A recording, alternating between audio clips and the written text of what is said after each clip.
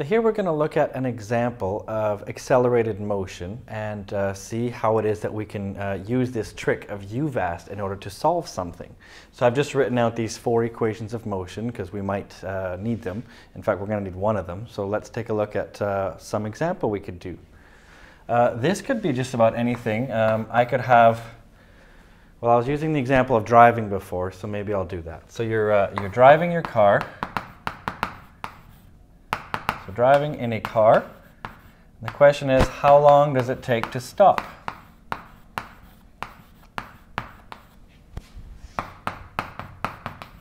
That might be the question. Okay, how long does it take to stop? Now we're missing some information.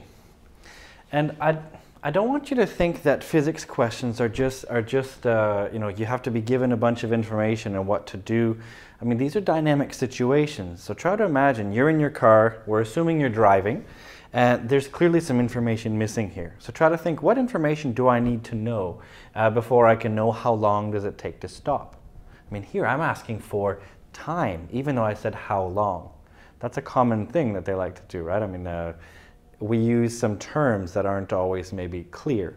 So in this case right here, I'm driving in a car. I might want to know, how fast am I going? And then as far as how long does it take to stop, well, maybe I need to know either how far I drive before I stop, or maybe I need to know, you know, how hard do I press on the brake pedal if I'm driving and I try to stop. So we're going to be given some information. So let's say I want to know the initial speed. So how fast am I going initially?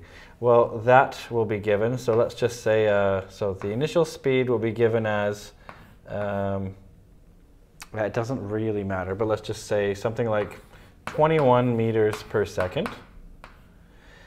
And then we need to know something else. So here, let's assume that we know how much the acceleration is. So in this case, I know sort of how hard I'm pressing on the brake pedal. So in this case, my acceleration could be, let's say 3.2 meters per second squared. So in that case, I've actually got everything I need in order to solve this. Okay, so I've got an initial speed. So you just have to try to imagine this. Physics questions are actually nice because you can often imagine something happening. And that's what I like about this. So in this case, I'm imagining I'm driving in my car at a speed of 21 meters per second. That's pretty fast, right? 21 meters in 1 second. So I'm moving along. And then I slam on the brakes. And when I do that, I know that my acceleration is this. You may, by the way, want to compare that with the acceleration due to gravity, which is what we call 1g. And that's actually 9.81 meters per second squared. So I'm sort of slowing down something on the order of, well, something close to 1/3 the acceleration due to gravity. So here I'm actually really slamming on the brakes. So maybe I see, I don't know, a deer in front of me that I don't want to hit. So I slam on the brakes. The question is, you know, how long does it take to stop? In other words, I'm looking for the time it takes to stop. So the very first thing then is, well, to look at, do I have uniformly accelerating motion? Yep, the very fact that I have acceleration implies accelerated motion. And it's uniform, right? It's not changing. This value isn't any different. It's always going to be 3.2 while I'm slowing down. And then so what we can do is use this little trick that I was telling you about called UVAST. So what I like to do is actually write down, you know, like a little table here and say, well, all right, I want UVAST. I want to account for them. The key thing, though, when dealing with questions of this type, this is the most important thing to remember, is to keep track of which way is forward and which way is backwards, or which way is up, which way is down.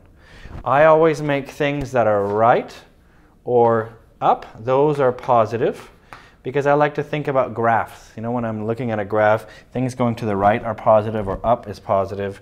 If it goes to the left, it's negative, and if it's down, it's negative. So that's usually the distinction that I like to make. Now when I do this, I haven't been told which way it's going, but I can assume something. Right? If something goes opposite direction to another thing, then I know that it has to be negative sign. I'm going to show you this in context in a second here. So U is my initial speed, and let's assume that you're driving this way. So this is my situation here. I'm driving in my little car. You'll see in a second why it is that I'm not an artist. I don't know, I guess I need my car to go like this. Here we go. So I'm in my little car here, and I'm initially going with a certain speed, right? I'm initially driving, but then I slam on the brakes until eventually I stop. So the initial speed I can say is positive 21. Now when I write down UVAST, I'm a little bit lazy. I usually don't put in the units. And that's because in my own mind at least, anything that goes here has proper units. That means only meters per second are allowed here and here. Only meters per second squared are allowed here. Only meters are allowed here. And only seconds are allowed here. Which means if I get a question where I don't have those units, I change them before I put them into here. So I actually will convert them. So in this case I have 21 and I'm saying it's positive. The final speed, I haven't been told that, but it's implied. Right? How long does it take to stop? Stop implies that when I'm finished this situation, I'm not moving. So that means this is 0. Now my acceleration, I'm told it's 3.2. So I might be tempted to just say 3.2. This is a distinction here. This is really important. There's going to be something important right here. This is actually wrong. Try to think why. What's missing here? If I made this really 3.2, that means I'm driving this way, and if I have an acceleration of positive 3.2, that means I'm going to start flying forward. You know, I'm accelerating. I've slammed on the gas. Maybe I have nitrous oxide, or maybe, I don't know, I have a rocket strapped to the back of my car, and I'm really going forward. That's not what I want. So how do I mathematically do the opposite? Remember, if I'm going this way, it's like my acceleration is the opposite direction. So I'm going to throw a negative sign on this. That's going to make all the difference. What's my displacement when I stop? I don't know. But I actually don't care. So this is don't know, don't care. And t, that's the time it takes to stop, and that's what I wanted. So I usually put a star. That's just my convention, okay? So when I'm solving questions, you're going to see me use this. So I put a star by the thing I want, question mark with anything I don't know and maybe don't care, maybe I need it, maybe I don't. Let's just see. The good news is, once I've dealt with this, I can reduce this to just a shopping list. Now I'm just looking for a situation where, or an equation, where I have a t in it, and I try to find something that doesn't have an s. Because if it has s, in other words, displacement, I'm going to need an equation. I'm going to need to find that.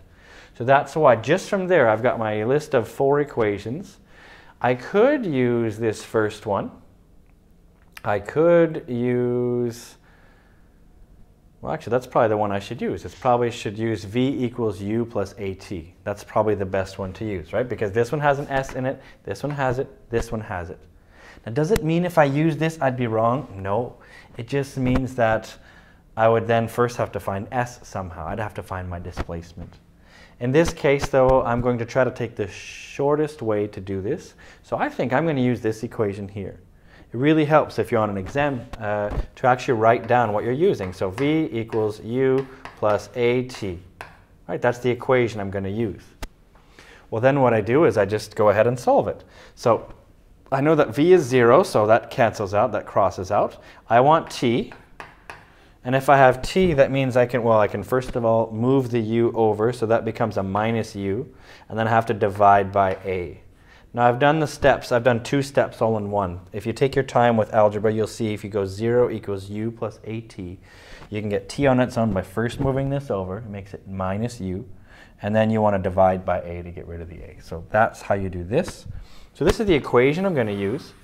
That means I just need to plug in the values. So in this case, negative whatever u is, so that's 21. Divide that by a, which is negative 3.2. Good thing I put in the negative, because if I didn't, I'd end up with a negative time. And as far as we know, you can't have that. Well, not in at least any simple, realistic situation. So now I'm going to use my trusty calculator. I'm going to say negative 21, divide that by negative 3.2, and I get an answer of 3.6, roughly, seconds. So it'll take me 6.6 seconds in order to slow down from an initial speed of 21 meters per second down to a speed of 0. In other words, down to being stopped. So this is how we can solve these kinds of questions. Now this trick doesn't just work for this example, it works for all of them. So anytime I see accelerated motion, I right away start thinking UVAST.